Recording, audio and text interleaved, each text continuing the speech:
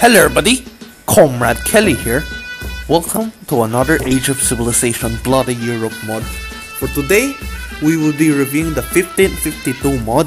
So let's just get right into the point. So we press new game, you choose the right scenario, 1552 full, and you choose whatever nation you want. So as you can see, this is based on the 1552. So we got France over here. They have kicked the British out. The England hasn't unified the British Isle yet. Spain has unified, and this time the HRE still looks pretty disgusting, or the German parts. Austria, here we go. And we got the Ottomans over here. Really big and powerful. So there's someone to watch out for. What else do we have? We got Wallachia. So it might be an interesting nation to play.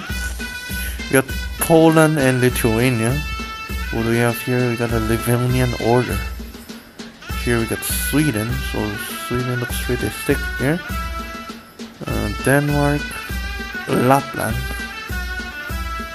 Then we got the Russian Stardom. And we got some random states here. The Mari, the Udmurts, the Kazan, Nogai Horde, the Kazakh Horde, Khiva. We got Persia over here. So there we go, Ardalan, and so on and so forth. Italy is controlled by Spain. You get the Papal States. And I think that's about it for this mod. I hope you guys enjoyed this mod. And I'll see you guys in the next video. Bye!